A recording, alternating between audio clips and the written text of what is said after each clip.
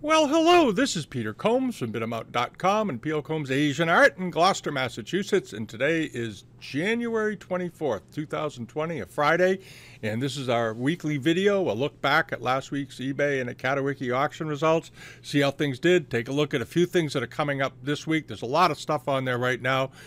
We did a lot of adding on to the member pages this week on the global pages, and thank you for your kind remarks and a lot of the emails. Wow. And things that are going on over there, and we're going to get into a little bit of it at the front end of this for those of you that have subscribed, which is quite a number of you. I'm very pleased by that after all the work we did. But just so you know, Rob Michaels over in the Netherlands has just went up this week. It's on the member pages. He's got a 2-day sale coming up in February, and we've highlighted the sale on the page. It's very good Amariel, some great Kangxi stuff, and so forth. And we're going to do a video on his sale. We heard from him the other day, and I told him we'd love to do a video on his sale because it's a good one. It's 2 days. His descriptions are good. He's very reliable. And those of you who've done business with him know what I'm talking about. But at any rate, we're going to get into that. But this page is now just loaded. This isn't all his stuff. This is all the different auction houses that we pulled in just this week on this one page. And there's more of them on live auctioneers as well. There's a couple of pieces that overlap just because they post on both sales.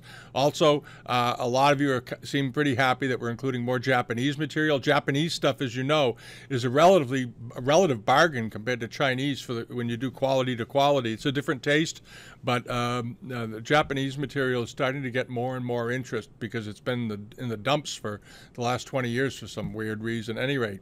And this is the live auctioneers page. And again, there's a big pair of Kangxi jars on here. And you notice on here too, you're going to see it says for auction, no online bidding.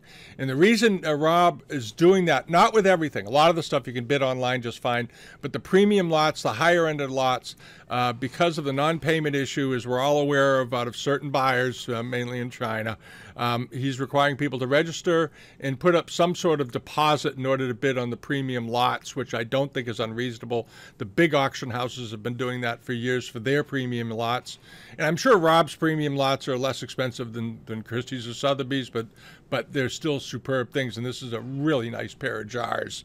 And we're going to get into that. And then there's a whole bunch of other stuff. All right, and on to the report card, which we launched last week from our database of auction houses, the ones that we like, the ones that we don't like, and we graded them A through F. And a number of people mailed in names of auction houses for us to check out. We've added them on here. Some of them are good, some of them were not good. And so thank you to those that have sent in things. I like to get things. We like getting feedback from people on what they like, what they don't like, because we're happy to change it if it's within our power to do so.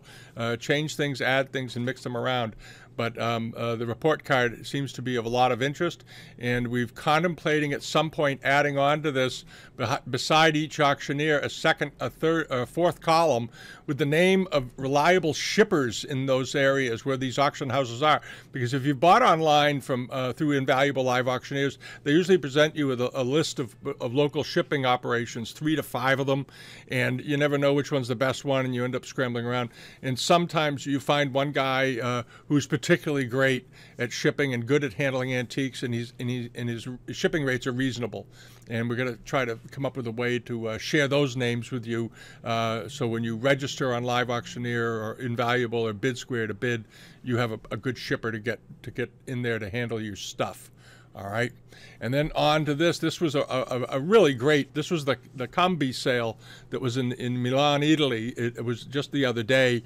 This was that beautiful robe that was on there. This was a corker of a robe, and I don't think it went for any crazy amount of money, even though it was a little bit. It was up there. It was 15,000 euros. I thought this was just a stellar example, and it looked to be in really nice condition. And, of course, shipping those are no problem because you can just fold them up and stuff them, almost stuff them in an envelope if you want to. But that was a nice thing. And then this was also, I think, a very good buy at that Cambi sale. It was a 63-centimeter tall Famille Rose Mandarin vase. I like the shape of it. It's got that slightly ruffled fabric collar on it made in the porcelain. and it went. You know, these things can bring $3,000 to $5,000 quite often.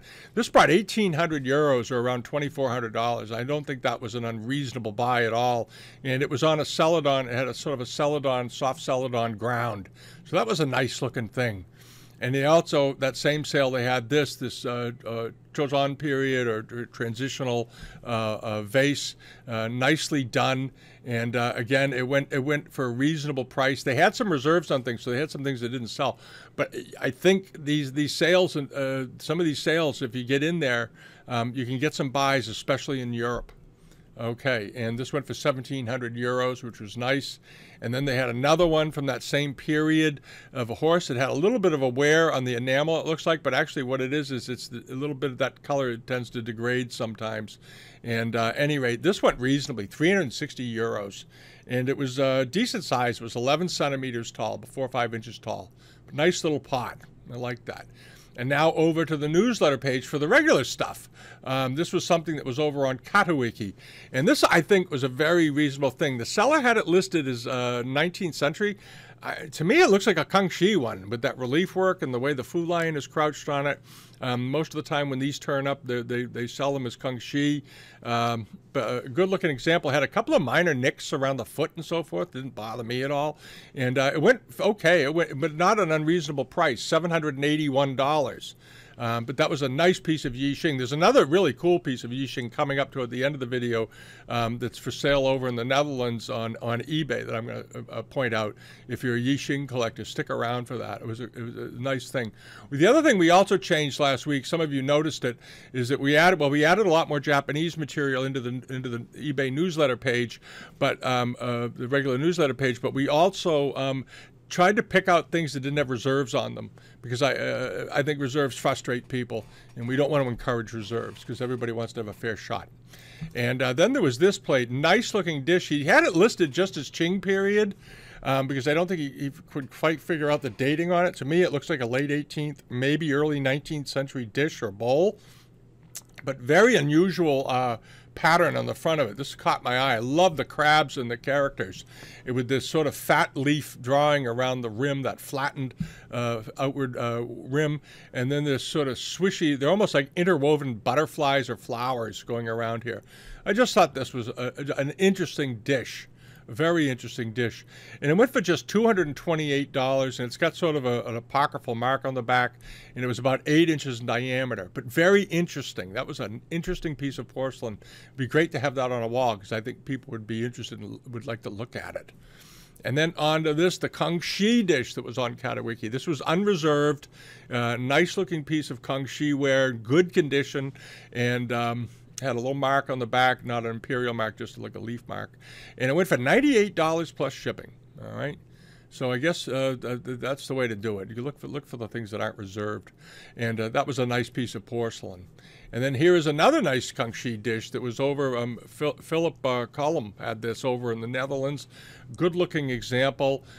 Sort of unusual with the soft blue in the middle, if you're noticing that. The outside, around the cavetto and the rim is a darker blue, and then there's a softer blue in the center. I thought that was sort of interesting. And it went for $90. And it may be because the coloration in the center just looked different. But I kind of like that. I like things that are different.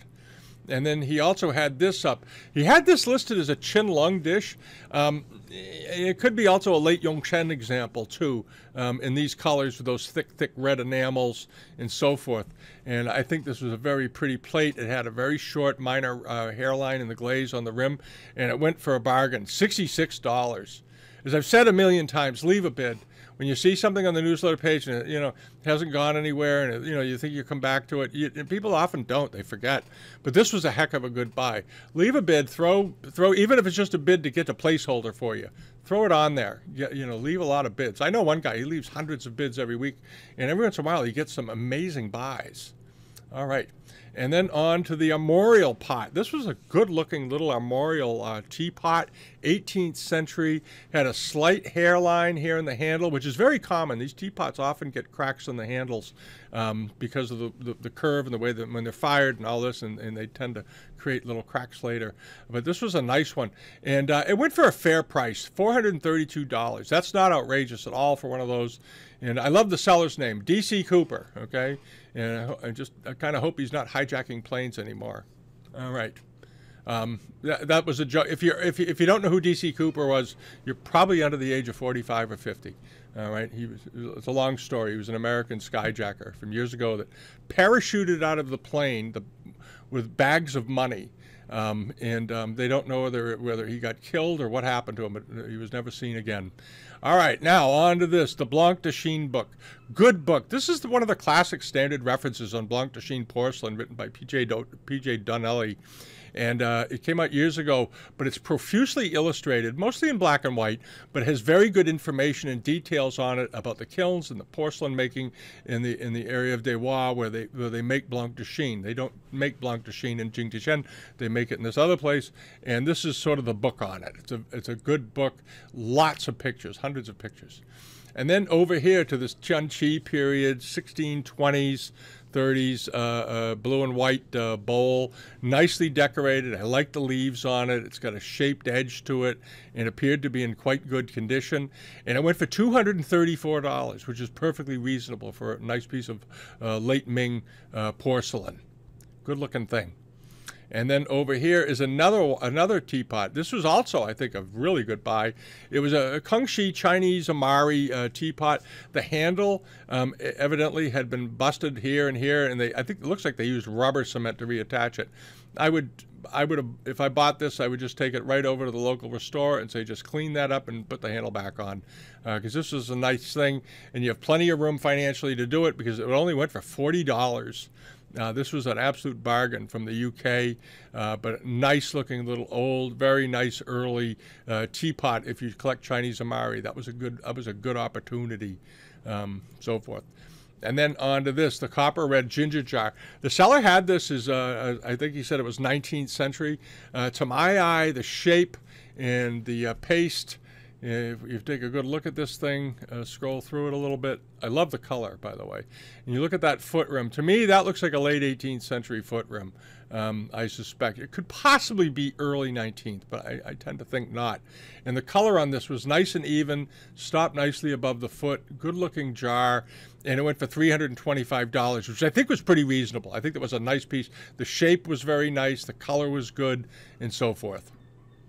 And now on to this. This was another bargain of the week. As everybody knows, I like these old carvings. I really like carvings and in wood and stone and that are interesting, sort of folky local art. I like this. This is the Guanyin carrying the flask. And she's, got up against this background, but beautifully carved, nicely done, good details of the faces and eyes and the hair, the robes, the fingers, all of it. Here's a side shot of it. And as is typical with these, when they have flattened edges, they often do, vines and flowers. There's a lotus in here and so forth. The bottom of it had been drilled because it was probably mounted onto a stand, possibly at one point, or a lamp. Had a little bit of a bump here, but who cares? Here's the back of it. Nice looking piece of soapstone. And it went for a steal. $17.50. Actually, the shipping from the UK to here is more than the purchase price because of the weight of the stone. But that was a heck of a nice buy. If you like cool Chinese 19th century stuff, and some of the porcelains and so forth have gotten a little pricey. There's some great buying opportunities to collect some equally good things made in other products, made in other mediums, and this is one of them. I think these are woefully undervalued, and someday somebody's going to do a really comprehensive survey of Chinese soapstone, and you won't be able to buy it. You won't be able to buy it after that.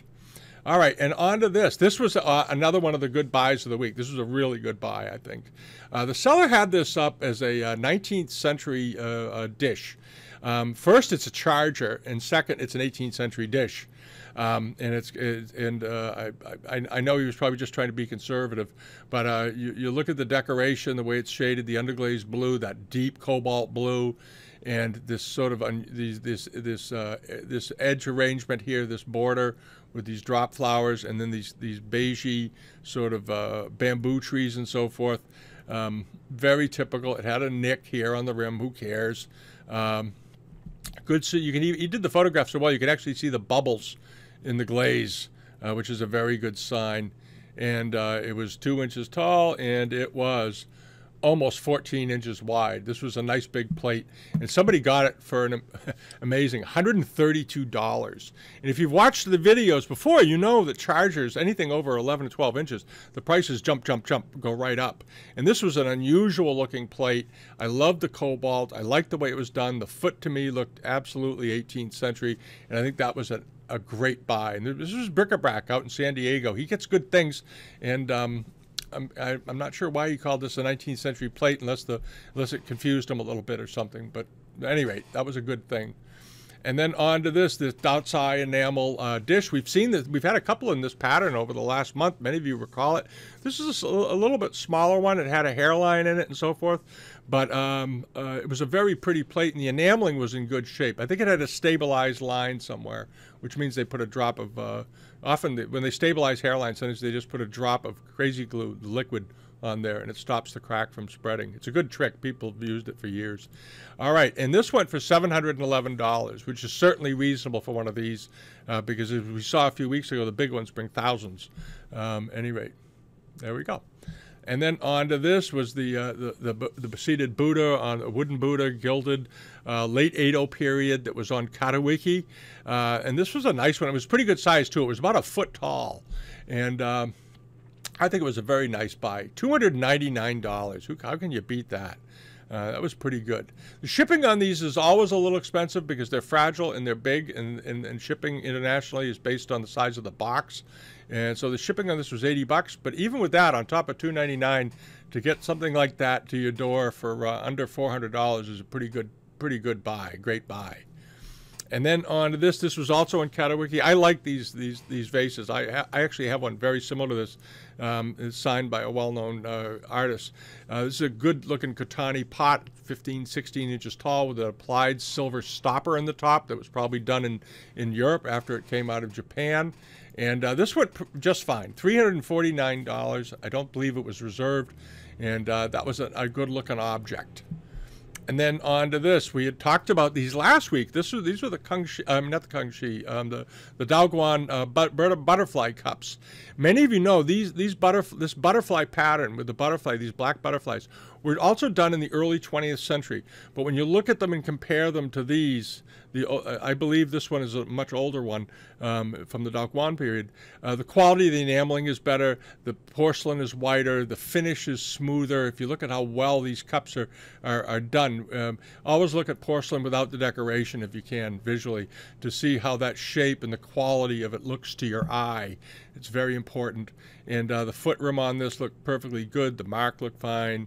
Here's a picture of the enameling, nice enameling, even though the picture's a little out of focus. Anyway, they did fine. They brought $4,049. All right. This was actually one of the items somebody had made an inquiry on. He wanted us to have a look at it before he put it up, and I thought it was nice. Anyway, we move on. This was one of the lots that Juice 1499, Chamberlain Antiques, had up. As many of you know, they had a sale that closed earlier this week. And this was a nifty little lot, especially that teapot on the left with the bamboo handle going up over it. It's a well-known type. There's a couple of these in the Met Museum, as a matter of fact. And these nice little sweetmeat trays. And the whole lot went for just $920. And I know some of you have seen this pot before, this thing, and you've seen this pot alone bring $1,500 to $2,000, and $2,500 and even more sometimes. But anyway, $920 for the whole lot, I think, was a terrific buy. And if you bought it and everything's in order, you could probably break it up and resell it and make a little money. All right. That's just the dealer and me talking. If you're a collector, you got something nice too. And then on to this, the Kangxi dark blue decorated stem cup with the wasted section here in the middle. it dips in, and the cup's seated onto it nicely. There's a couple of minor frits around there, which is really typical on these. It's not at all unexpected. Here's a picture of the bottom with that cup recessed base under it. That's how they formed them, and very neatly trimmed. Good-looking pot. And it went for $590, which is perfectly fine. Most of these were shipped either to Europe or the UK back in the day, and they do turn up on the market from time to time. And then onto this, the Demon or Devil No Mask. This was on CATAWIKI. I liked this. I thought the expression was great. He's got it as Meiji period. I haven't looked at it. I haven't examined it, so it's hard to say, but he's probably about right. But nice looking mask. And it went for $445. These are fascinating, by the way. I was at a house once. The guy must have had 100 masks mounted in different parts of the house, and it was amazing how much they varied. He'd been collecting them for over 30 years. Interesting collection. All right, and then on to this, the Buddha in the traveling case or the home altar. Nice example. This was a fairly good size one. It was about a foot tall, I recall, something like that. But in good condition, Meiji period. Let's see here. Well, he says Edo. It could be Edo, late Edo, early Meiji. 37 centimeters, so it's about 14 inches tall, 15 inches tall. Nice looking thing, and it went for $1,129, but it was in beautiful condition. It's a heck of a nice thing for $1,129, and the shipping was about $40 to the U.S. from there. And then there was this nice Meiji period Jimbari with wisteria. A nice looking example of enamel work, beautifully done. Photo angle's a little odd though. You always want to shoot your photos of objects where the camera is catching the horizon of the rim a little bit, slightly above it, so it gives some depth to it. Anyway, this went for $244, which I don't think was at all unreasonable. This was, I think, a good buy. Nice looking thing. All righty. And now let's hop over, just take a quick look at a couple of things that are coming up this week. One of them is this. This is our friend Will over in the UK. His username is Godrevi. And this is a nice Chinlung copper red or liver red saucer. It looks fine. It's in good condition. Here's a close-up of it. There's the glaze. It has that nice strawberry sort of textured, like crushed strawberries. They describe it sometimes because there's lots of bubbles in the glaze, and it gives a nice look to it. Foot rim looks good. It's up to $1,062. Closes on Sunday, a couple of days out. Should bring $2,000 to $3,000 somewhere in there, maybe a little more. It's a nice looking thing. And then on to this is the strainer. Now this is a buy it now item, but before you run away, the reason I put this in here because as a buy it now item, this is a pretty good buy because we've seen very similar examples bring $1,500, $1,400 in that range. This is a buy it now for $800. It has a very nicely done jadeite green handle with very finely done reticulated silver strainer attachment to it. Nice piece of Chinese silver, nice piece of jade, and he's got a buy it now of $800, and you can make an offer. All right, already it's a pretty good deal for one of these. I'm kind of surprised he didn't auction it, but maybe he's nervous about auctions. I don't know, but anyway, that's a nice thing. All right, and then on to this. This was that interesting 20th century piece of I Ching I mentioned before. This is our friend, his username is Hans, what's it? I never remember the number that goes after his name. Hans3962. And this is a nifty 20th century signed a melon or like a gourd or squash form pot. There's the stopper handle on top. Looks like a pumpkin with vines coming up over it and so forth. Signed on the bottom. It's a good looking pot, all hand done, contemporary or 20th century artist, but I like it. It's very rustic, and it's got a couple of days to go. It's only up to $13 or $14. If you buy I Ching and you're interested in I Ching and you want to start a collection, there are some really good 20th century I Ching artists. It's not like buying a lot of the I Ching that's being made today is not like buying copies of Qing porcelains. They have some very highly regarded 20th century I Ching artists, and it's a very rapidly growing area of collection. Sotheby's not long ago had a collection of 20th century I Ching on it, and the stuff did fabulously well. it's something worth looking into, and I like that. That was a nice looking pot. And then on to this was the mirror. This is coming up. A nicely done jade belt loop handle, silver with all this enamel work, some inlaid with precious stones. Looks to be in pretty good shape. I don't see any problems with this. It's in nice condition all the way around. Good detail. The filigree work on it is very, very nice. Inset, as I said, with stones and enamels. And often these enamels are damaged. It's nice to see one where they're all quite intact. And this is up to $1,355. I suspect it'll go a bit more. It's got 3 days to go, but very desirable. That greenish white belt hook on it is also a good color, pretty desirable. You'll notice it's a different color than the center disc. That color's okay, but that color's better. All right, now over here, another book. We had a couple of people ask in the last week about good books on Chinese paintings, and I can highly recommend this one. It's a buy it now on here for $30. It's very reasonable, with about $6 in shipping from Florida. Nice look. This is a nice book. It's well written. They do a very good job of covering the periods and stylistic variations and what came in, what went out, what mediums were used most often, and so forth. And right now, this is up there. It'll be in the newsletter this week. It's a buy it now for $30. This book new was quite a lot of money, and I would recommend you get it. Let's see. Yeah, he doesn't have much in descriptions on here anyway.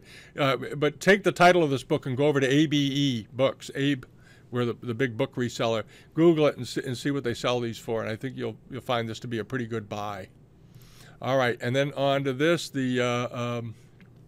This is an enamel horse with farmer dish. This is Shangri-La Antiques. Also on eBay, they sell under eBay as the ceramics and collectibles. Same guys, good guys over there. There's two guys. They have a lot of stuff on eBay, and they're putting stuff on CATAWIKI. And but this is a nice example. I love the horses. Really do. I love the horses with their farmer, and then there's this sort of cool little grouping of dots and whatnot to sort of decorate the upper edge. This has 2 days to go. It's up to just $11. All right, you can buy this plate for under $250 or so. It's a really, really great buy. This is a very, very attractive dish. All right, so check that out. That'll be in the newsletter this week. And then there's this Wanli crack charger. Ming Dynasty, that's on there. It's up to $470. And then there's this. This is a really nice Kangxi lotus form teapot. Beautiful bright colors, nice proportion to the spout and handle, and the lid is just right. It sort of lays right in there with that pretty red finial on top. This is a dandy little teapot. You see the same pattern on plates radiating out to the rim. And here it is. They've used it to wrap the teapot in it. And it's up to $446. Has a couple days to go. You know, expect it'll bring $750 to $1,000. I suspect somewhere in there. Good looking pot, though. Very nice looking pot. All righty. And that's about it for the week. If you haven't subscribed to us yet over on the Bidamount.com site for the free newsletter, and you're a collector or a dealer and you want to keep track of things, sign up for that. We'll send out a notification every Friday.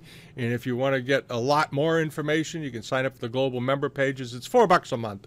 So it's not a big financial decision to make, but we're going to have a lot of content on there from 6 or 7 major, from the major auction platforms and the major auction houses. And we may add a couple of galleries on there who like to sell things. They've got very competitive prices, and we're going to add those onto the one of the pages. But anyway, that's what's going on over there. Have a great weekend. It's beautiful here today. It's almost 45, 50 degrees, pretty good for late January and on an island off the north shore of Boston. And lovely, lovely weekend coming up. Alrighty, thanks so much for watching, and we'll have the sale. We'll have the video up next week on the Rob Michaels sale. We'll go through some of the primary lots, and it's an interesting auction. And if you're collecting, you want to pay attention to that one. And we're going to go through it, and it's on the global pages now. If you want to go in and start previewing right now. Okay, thanks so much. See you all next time. Thank you. Bye bye.